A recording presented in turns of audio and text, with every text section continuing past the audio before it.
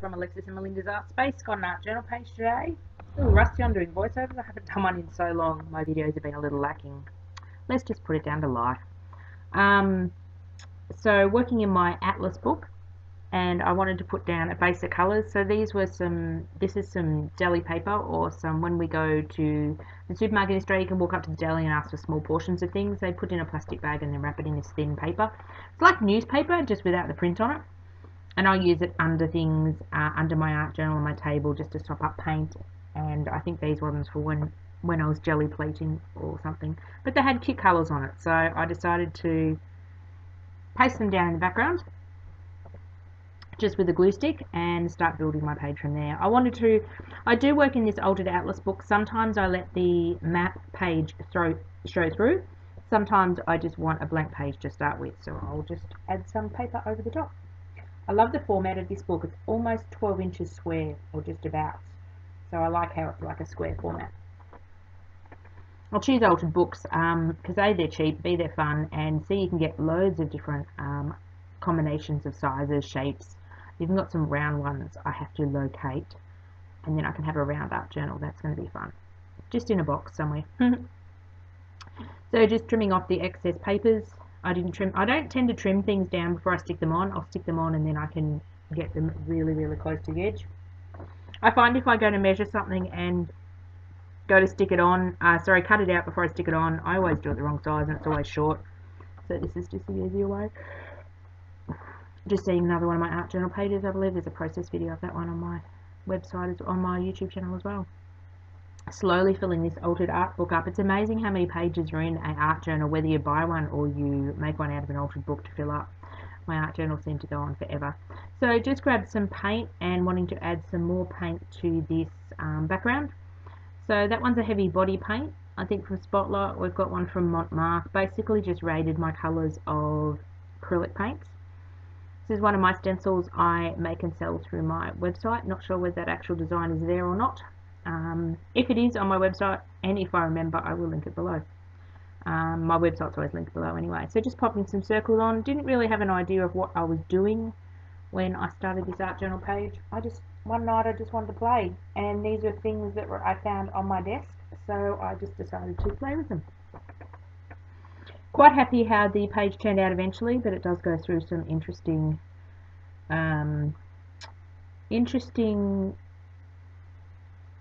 layers, I'll put it that way. So how's everyone going? Feel like I haven't chatted to you for ages. So the important thing is when you're doing painting like this is to dry between the layers. And sorry, I should have cut that drying out. I usually turn the video camera off when I dry. I obviously got distracted on this one. I have sped this video up 3 times, so I usually don't work this fast. Just so it's not a hugely long video. So now what I'm adding is actually, I'm fixing up some paper that's coming up. The bottle I just showed you is clear gesso. The reason I want to put clear gesso on is, A, if I put white gesso on, I'll obliterate all my colours, which is not what I want to do. That face is, yeah, don't look at that face. I'm not happy with that face. So clear gesso seals the paper. I want to do a technique on top, and it won't work on top of raw paper. So clear gesso puts like a barrier on top of any paper surface, whether it's a printed paper like a scrapbook page or a painted paper like this. So it will seal it, and then I will be able to do the technique I want on top. So it goes on cloudy like PVA glue, and then it dries clear. So I did cut the drying out of that one. So this is what we call reverse stenciling.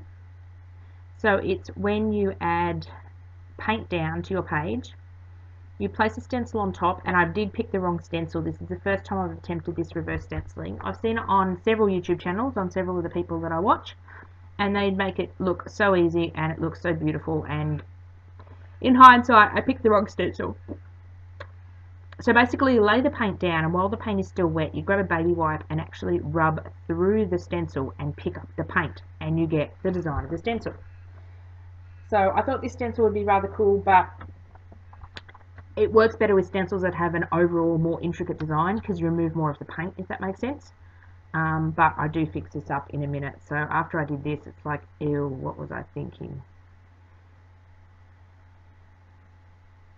So I will try this, attempt this technique again with a different style stencil.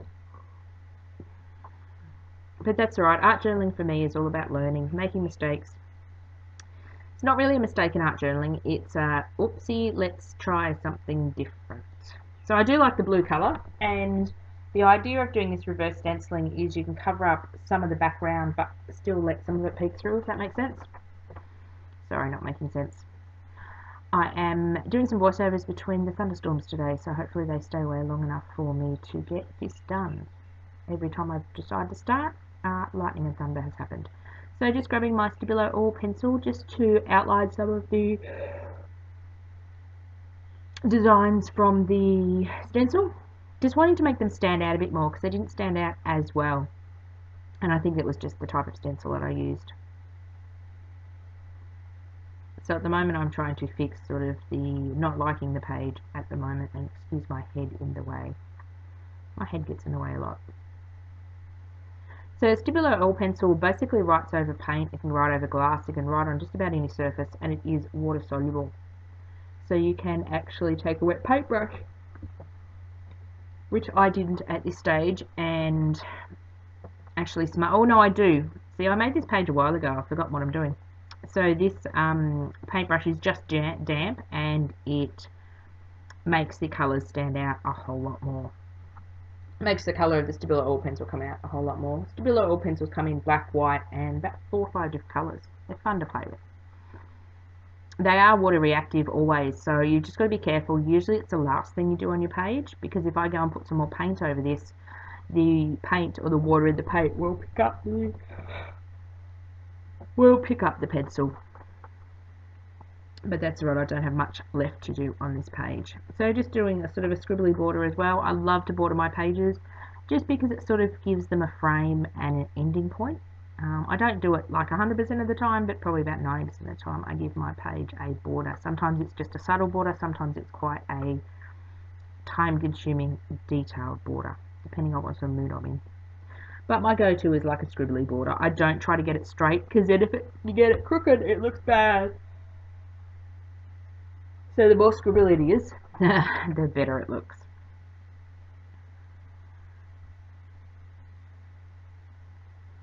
So a lot of my paints are getting quite down and nearly empty, trying to use up a lot of older paints and wanting to buy some newer colours.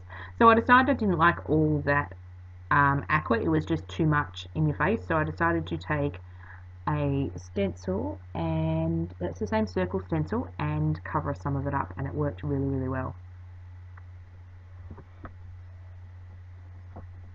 This circle stencil will probably work better for the reverse technique. I must try that again. And that other circle stencil with the 4 circles with the lines in it, that's one of my designs as well.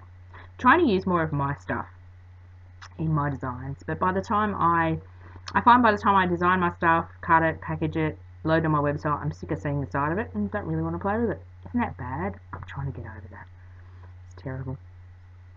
So just drying that paint off as well. The important thing with art journaling is drying between layers, otherwise you can get into a sloppy mess.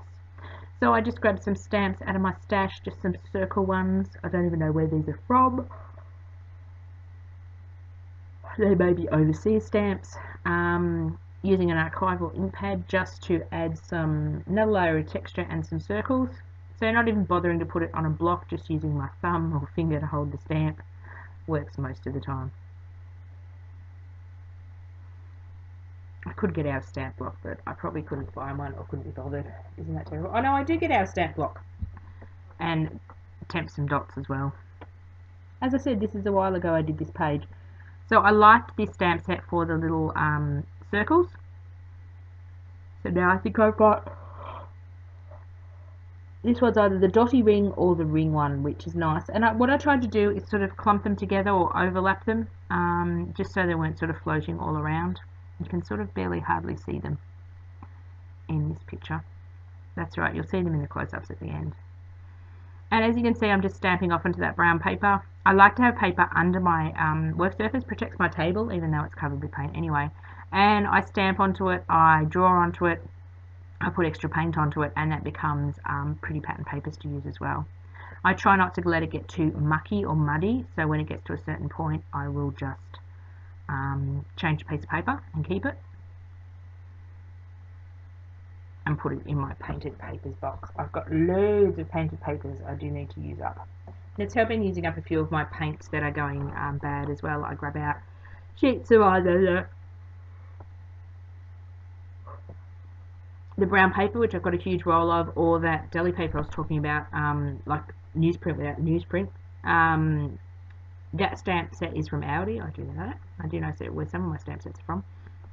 And just making pattern papers on painted papers just to use up paints and things.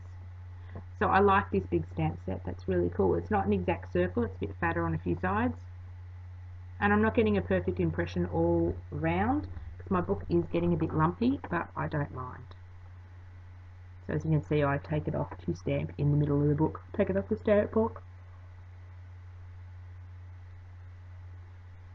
Seriously, why am I yawning? Every voiceover I start to yawn.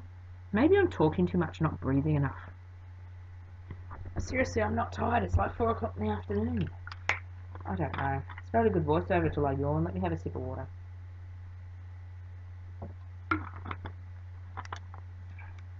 So just drying all the ink off. And now I get to work on my focal points. So I was going into my box to find what I'm going to use for my focal points. So this is a Dina Wakley stamp. And I've stamped it out onto some tissue paper. The reason I like to stamp onto tissue paper is if I go to stamp this image into my book, it's not flat, so you don't get a very good impression. And I usually stamp these in my Tim Holtz stamping platform, so I can stamp them over and over again and get a really, really good impression. So I've decided I want 3 faces, even though 2 faces are the same. It will flow across the page. So I grabbed a couple of my jelly print pages, just some pale yellow ones. There was sort of some yellow in the background of the page and it worked in quite well. So just gluing those down with some, what have I got there, Little Birdie Gel Matte Medium.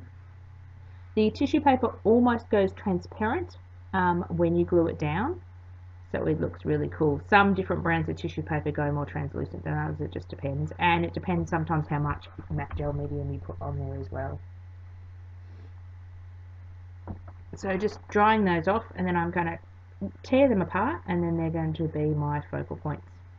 Now I could, and usually sometimes do, glue the tissue paper straight on my page, but because my background was so busy, I felt it needed a break between the images and the actual background. And I do apologise, I should have cut this drying time out as well. I thought I did look at this video before I put it in my folder to do a voiceover. As I said, I did this layout probably late last year. I know I'm terribly behind. This won't go up till April. I'm terribly behind in doing videos and voiceovers, and I haven't had much up on my channel lately. It's just, life has just been full on. I feel like some days I'm on a freight train and I just can't get off.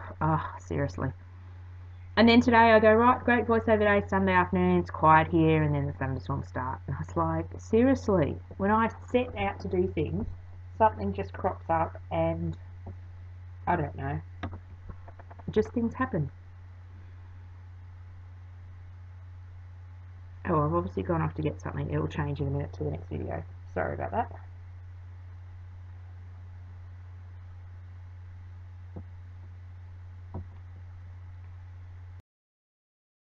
I was transferring the video to the laptop. I only can film 45 minutes on my video camera. I use a really old video camera that's over 10 years old to film with. Hey, it still works. Why not use it? But the annoying thing is I only can take 45 minutes at a time, which is enough time for me to sit down anyway. Usually after that I need to get up and have a break. So most of the time I film 2 lots of 45 minutes and then go through and edit it and get rid of all the bits that I don't want. So just tearing these images, I sort of teared them with a fair bit of a border and then realised I needed to tear down the borders because they weren't really fitting on the page. I have a bit of a play around with the alignment, but then go back to I like the 3 across the page. It just looks, I don't know, it just looked good. I was happy with it. Trying to go with my first thoughts lately, otherwise I will sit there and procrastinate and procrastinate. Now I've got the hiccups. Seriously, what is going on today? So just using a glue stick to glue those down, because I already had matte gel medium on top of the faces, I didn't want to add more glossiness. Even though that little birdie one says matte gel medium, it has a slight gloss to it. Maybe I should buy the gloss one day to see how much gloss is in the gloss, because there's a fair bit of gloss in the matte. I know I'm being silly. Sitting here editing videos is not the most exciting thing, so sometimes my brain just goes off on tangents. So now I decided I need some words. Gotta have words on an out journal page. So these little quotes, actually not that big quote because they don't gonna fit. So these little, not those quotes either. Keep digging, Melinda. There we go. Found the quotes I wanted. These 3 little quotes come on the same stamp set, I believe, from Dina Wakley. That other one is from the ones that you saw are from Delusions, Diane Reevely. Trying to build up my collection of Dina Wakley stamps and paints. So I've just got some of her new paints. Oh, and her new sprays. I can't wait to play with those. I sort of don't want to waste them, so I haven't cracked them open yet. I have had to play and made one art journal page. That I turned into a class that I will run when things return to normal in Australia, I'll put it that way. So I have had a little bit of a play, and I ended up buying a whole personal set for myself because I couldn't choose what colours, so I ended up getting a whole 12, and I haven't had a chance, it's been busy, to actually have a play, but that is on my agenda for next week. I do want to have a play with a few techniques I've seen on YouTube from other people that have played with them, and Dina Wakley herself at Creativation when I was watching all those videos, and I probably shouldn't have been in, when was that, January? Yeah, shouldn't do that because I've got a whole list of things I want to get, and I should be using up what I've got. So just adding those quotes down. They are on tissue paper. I believe those are on a waxproof paper, so they are a bit whiter in when I stuck them down, so they've got a bit of a white halo around them, which is fine. So I just sort of overlapped them onto the bottom right hand corner of the face squares with the faces on it. So just drying that off, and I think that's about it. Oh, something else needs to be stuck down. That glue stick didn't work real well. It doesn't. The glue sticks work great paper to paper, because I was going paper to paint and paper to gel medium, gesso, the clear gesso, it didn't really work that well. So I did end up having to add some matte gel medium. Got some still photos for you at the end just to have a look at with some close-up details, and thank you for watching my video. Do all those lovely things YouTube expect of you. Like, comment, subscribe. Do I get them all? Like, comment, subscribe.